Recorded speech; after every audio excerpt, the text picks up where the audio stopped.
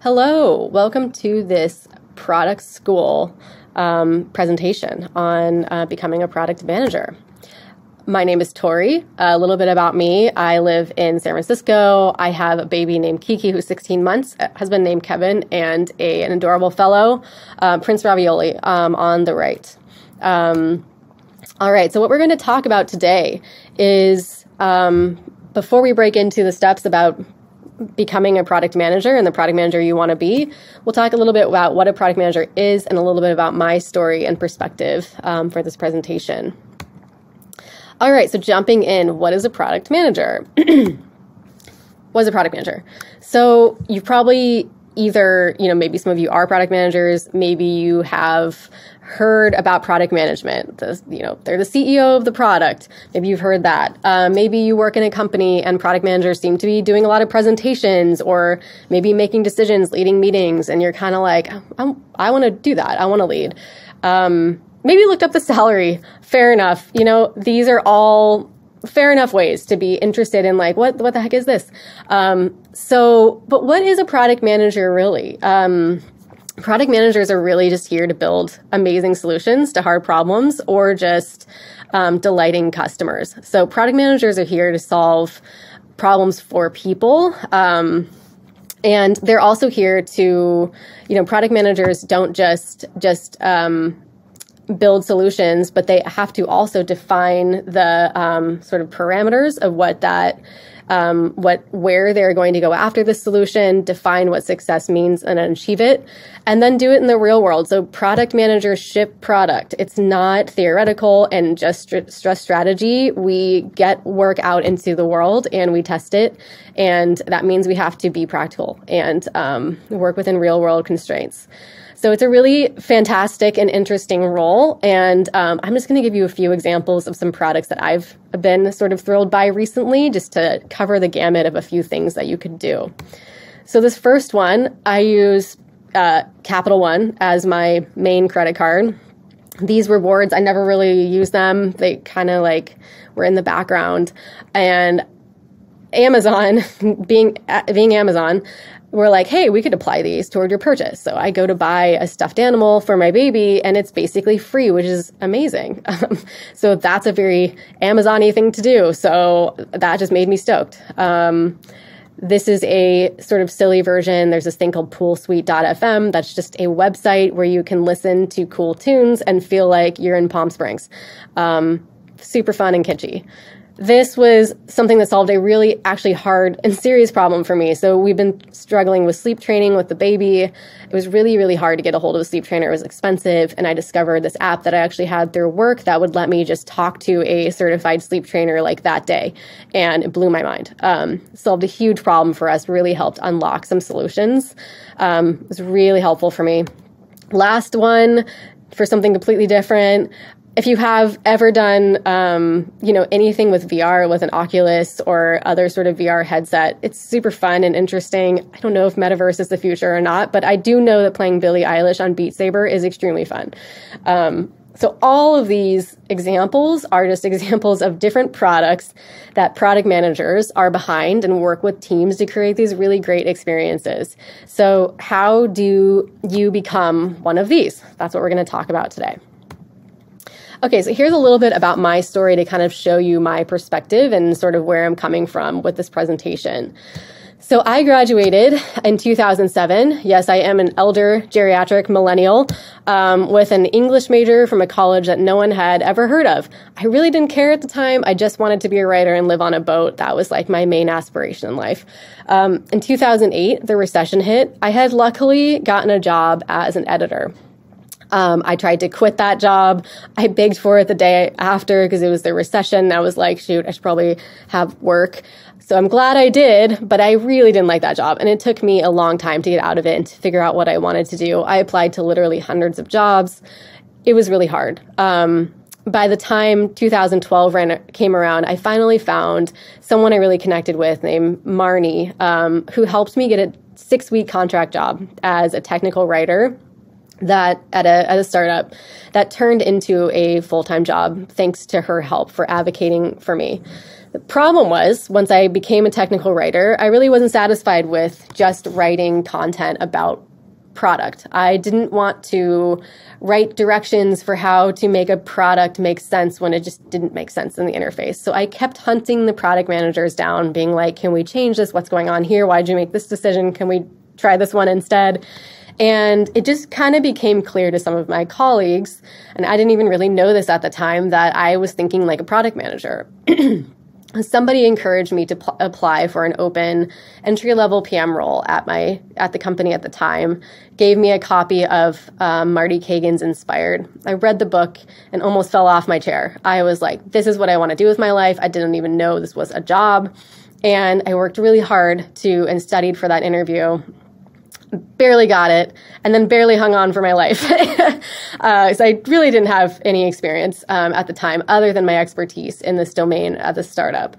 I really hope that what I've learned over the years while up-leveling myself and gaining the information that I needed to succeed in product can really help you all. I also, in my role as VP of product at a startup called People Grove, as well as a manager at Udacity, I've learned a lot about hiring and interviewing entry-level and intern level PMs. So I have a little bit of perspective on what hiring managers might be looking for. Now I work for Twitter with writers and editors and publishers. And despite all the craziness in the news, I'm still excited to work there. So, all right, moving on. Okay, some notes before getting started. The audience for the first few steps are more about breaking into product. The second are more about up-leveling. So this is kind of about becoming the product manager that you want to be at the end of the day. Grain of salt. Of course, these steps are all my opinion, colored by my journey. There's a lot of ways to do this. This is just sort of my perspective. And then, behind the bubble, I can't move it or it'll stop my slides. These are all free. They're meant to be scrappy and kind of a lot of work, but they're also steps that anyone can do without having to pay a bunch of money to get an MBA or expensive coaching. Okay, getting started. Break into product. Steps 1 and 2. Get started somewhere. As my writing coach used to say, if you had writer's block, just get started somewhere. Just start something. And that's what I would say to folks who are struggling to figure out how to break into product.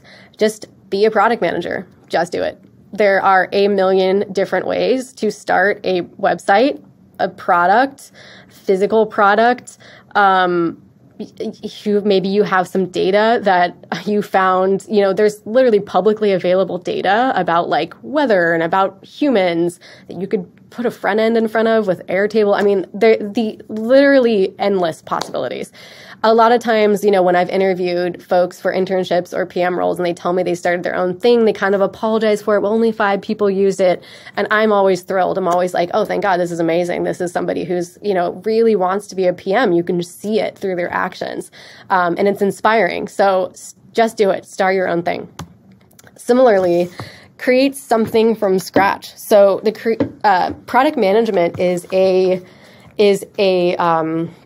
very creative discipline, and it's a craft. So if you have an idea for a screenplay, you want to organize a community volunteering effort, you want to start a meetup, all of those things will contribute to your ability to think creatively and to build something from scratch. So ship it, get something done, and that will also give you some ammunition in the interview to stand out from the crowd, and to also just give you a little bit of confidence so that you can start kind of figuring out what it means to be a product manager. All right, next steps. So these are kind of similar to the first ones, but they're more about forming your perspective, where you want to go with it. There's so many different avenues, and sometimes it's hard to pick which one you want to go into. So this can help you, hopefully, in your search.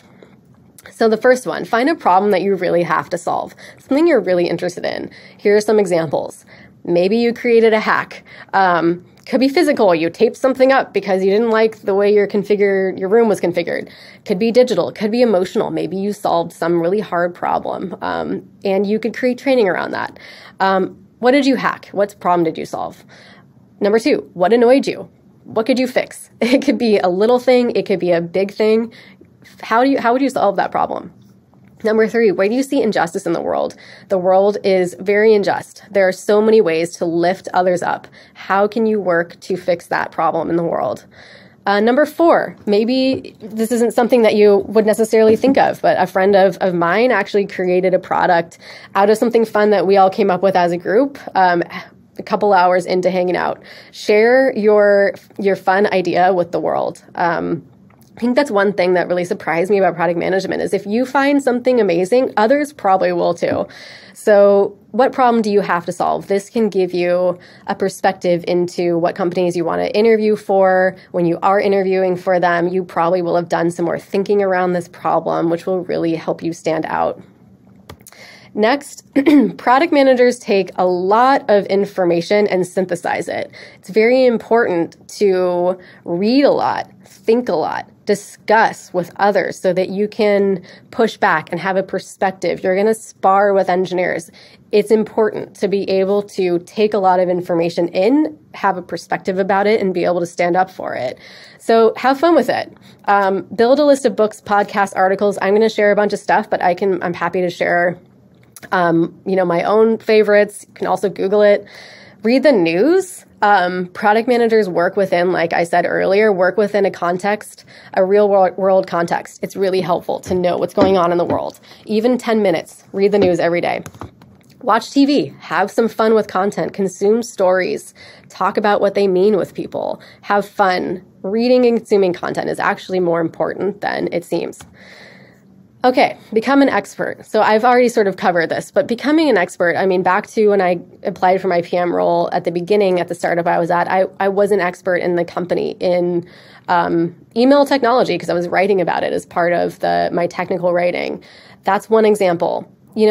If you're, especially when you're applying to an entry-level role, say it's a gaming company. Are you a gamer? Are you an expert in that because you play it all the time? That's an example too. Just become an expert in something. Find something that you're passionate about, and that will lead you to more success and also more satisfaction in your life, in my opinion. All right, steps 6 and 7. This is a little bit of a funny transition because it's like, I want to be a PM. How do I get the job? And I'm like, get the job. So this is kind of a crossing the chasm moment. In my experience, there are 4 general paths that people tend to take when becoming a product manager. They do what I did, get a job at a startup, become a trusted expert, and then apply for an open PM job in their company. A lot of people I know have done that. They've joined in account management. They've joined in support, technical writing, engineering. There's so many different ways, web development, marketing. I've known a lot of PMs who've come from other roles in their startup. A lot of startup founders end up as PMs, so they are entrepreneurial. They started their own product, and then they either got acquired or just kind of became PMs, realized that that's the role that they want. Engineers end up often becoming PMs because maybe they get specs that they want to improve, they start improving them, and then they realize, actually, I'm enjoying this role more, and they become a PM from there. The 4th one is one that I feel like people often want to do, which is getting, an associate or an entry-level PM job straight out of an MBA or college, like getting sort of placed in a role. That one, in my experience, seems a lot more rare and a lot harder to do. You can do it, but if you aren't in an MBA or, honestly, in some ways, a top college, there's a lot of other ways to get yourself into the role, but that is one valid way, of course, as well. So my suggestion, this is maybe a little controversial, but this is the way that I do it. I think the easiest way to become a PM is not actually necessarily applying directly to be a PM. It's actually kind of going in from the side. So joining a tech company or a startup in a role that suits your passions. So I joined as a technical writer. Again, I didn't mean to do this going in, but you could join in marketing. You could join in doing a lot of things that you're interested in. To be clear, do a good job. Make sure that you're a good colleague. Like do your role. Maybe you'll fall in love with that role too. That's also great. But if you still want to become a PM, become a trusted expert in the company, show creativity, passion, leadership, expertise, and then a role opens, just go for it and just keep trying. After you've been at a startup for a while, even if you can't necessarily get that role in your company, I have seen people, once they've built expertise in, say, education or whatever it is that they're working in, pivot into an entry-level PM role at another company with that same expertise. So it's still valuable to be at a startup, even if you can't necessarily move into a PM role at that startup. Okay, this is pivoting a little bit into more of the how do you grow in your role, but once you have, started as a PM, I would suggest that you try out a few different roles. So I have a few here, but there's so many different types of product manager. So I have a growth PM. You can't really see that there, but that's kind of about, maybe you have an e-commerce funnel. You're trying to get people to purchase. So how can you take a metric and make it go up and to the right? What sort of changes can you do to the website? A/B testing, etc. It's pretty fun and analytical. Platform PMs, this is more technical. So how do you build the platform that others build off of? So this could be a content management system that engineers use. It could be a product like Shopify that merchants use to sell their products. 0 to 1 PM. This is about growing a startup. So either start your own startup, or you could join a startup within a startup and start something from scratch. There's a lot of ways to do it. And I do think that because it's kind of easy to switch into different roles, trying out these different roles can be really good for your career and for understanding what you actually like out of the product management role. Okay, next step, up level. So these next steps are kind of about, maybe you've started into product management and you're trying to figure out how to be the product manager that you want to be. So it's hard enough just to get your foot in the door. So get your foot in the door by any means necessary. I mean, obviously legal and please be a nice human, but, get yourself into the door and do a good job. Even if it's not exactly your ideal job, you will learn an immense amount and you will meet customers and colleagues that you love, no matter what company it is. And no matter if you're doing it like the right way, having a good attitude and, putting your best foot forward is always good, in my opinion, to build experience and to learn. And then from there, you can start to figure out how to up level. So finding community is really important. I joined all 3 of these communities. I ended up being an organizer at Mind the Product San Francisco. It was a really great experience. I was just at the Women in Product conference last week. Products That Count is another meetup that I went to relatively often.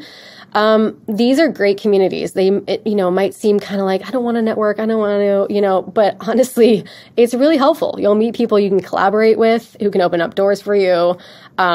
You also meet friends who will geek out about product management or, even commiserate about, different things that you might be struggling with.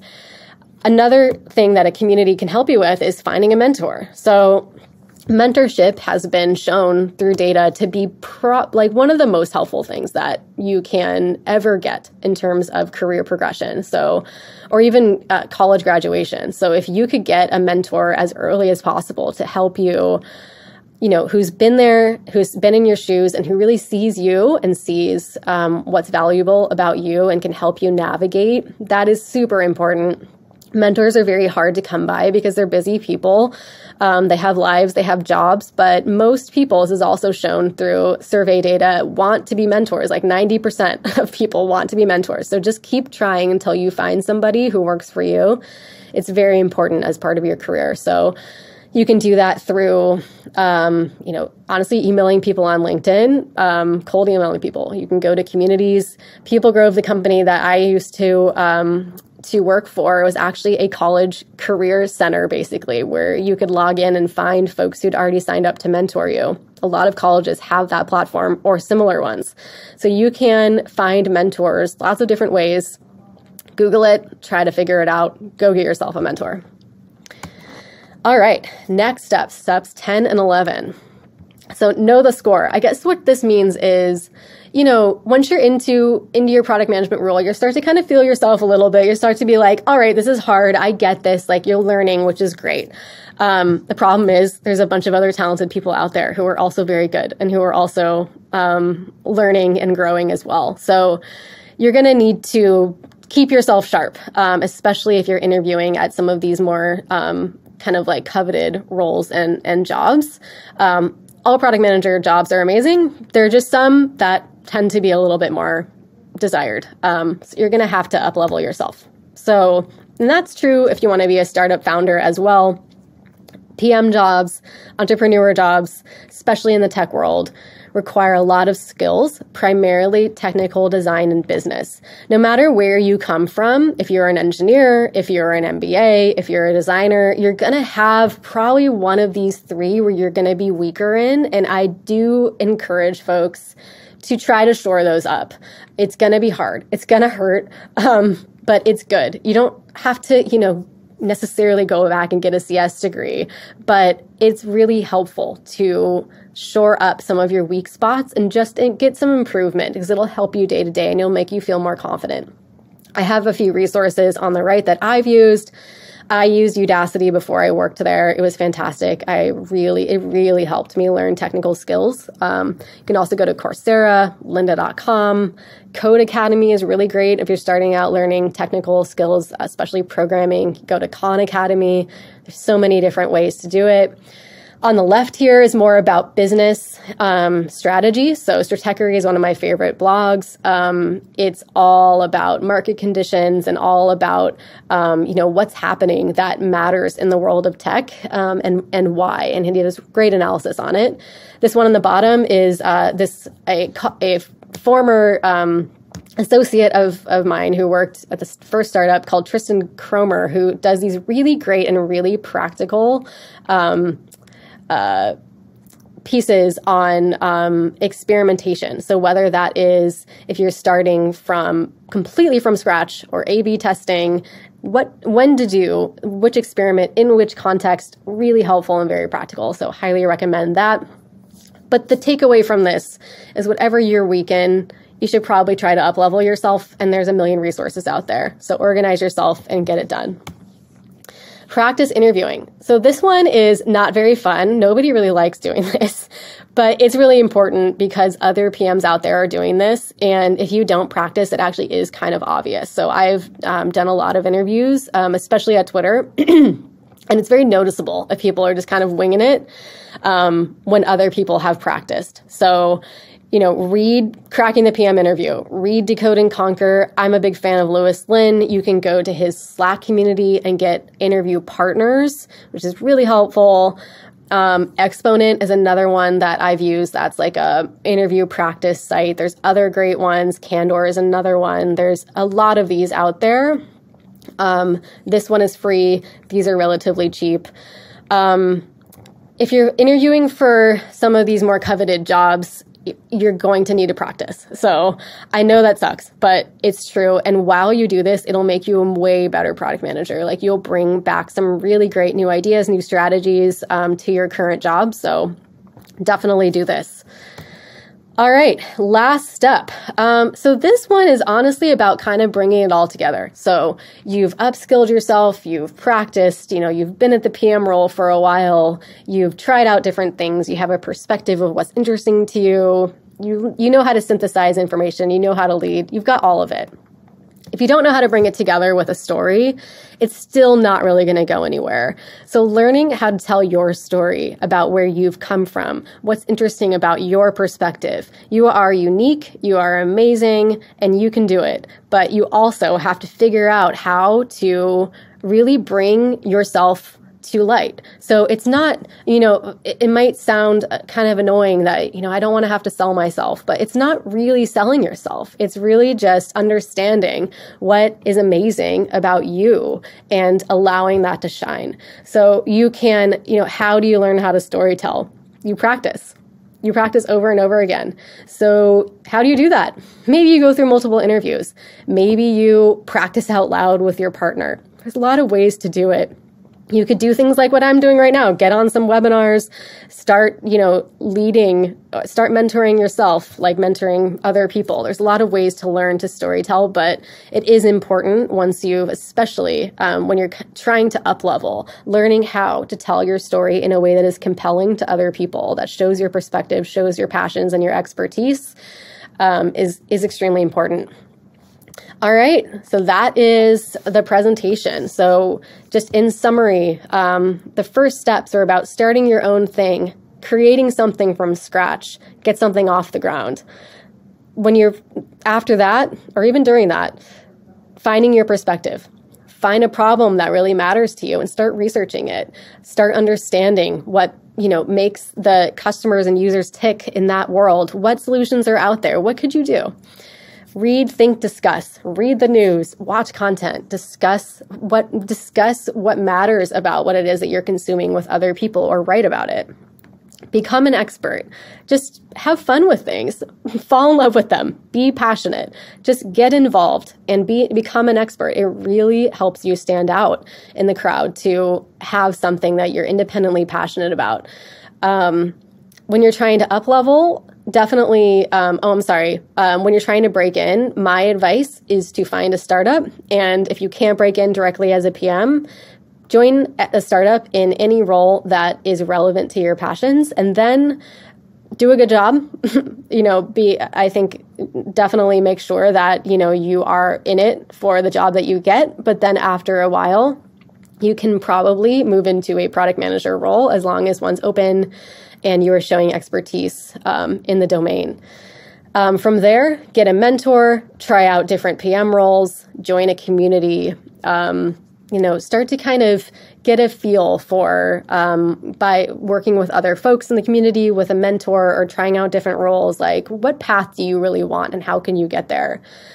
And then when you're really trying to up level, teach yourself those skills that you're lacking. It is important to compete with your peers who are very smart people, that you have at least shored up your weak spots. And that also goes for practicing interviewing. Do it. It's not fun, but it's really helpful. So do it. And then storytell, bring it all together. What are all of the things that you've done and all of the things that you've learned? Who's made you into the amazing PM and person that you are today? And help your interviewers see that. Help them understand what's amazing about you and why they absolutely have to have you on their team to build the amazing product that will thrill and excite and solve problems for the users in the real world. So that is it. Thank you so much for attending this webinar, and best of luck in your PM career.